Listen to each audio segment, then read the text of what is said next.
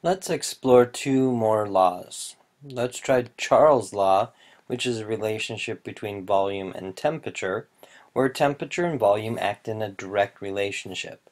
If we increase temperature, in order to keep equilibrium, the volume will increase. Think of a basketball on a hot morning. The ball expands and bounces more.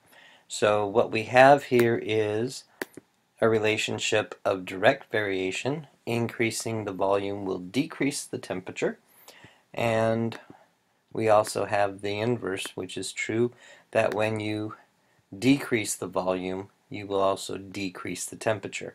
So these will work in direct relationship. The Gay-Lussac law, or pressure-temperature law, acts the same way.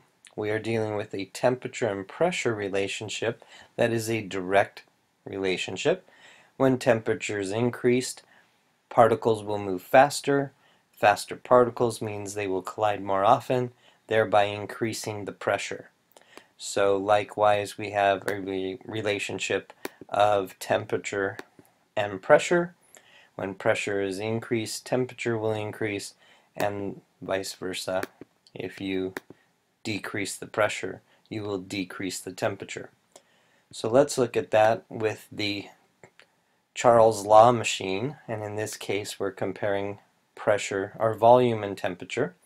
And as we increase the volume, we must heat up the space to increase that volume.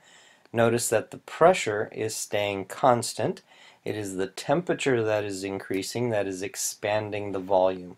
So as volume increases, temperature increases. As temperature decreases, volume decreases. The same would hold true for the Gay-Lussac law, where pressure would be on the y-axis, temperature on the x-axis, and you would have pressure decreasing as temperature decreases, and pressure increasing as temperature increases.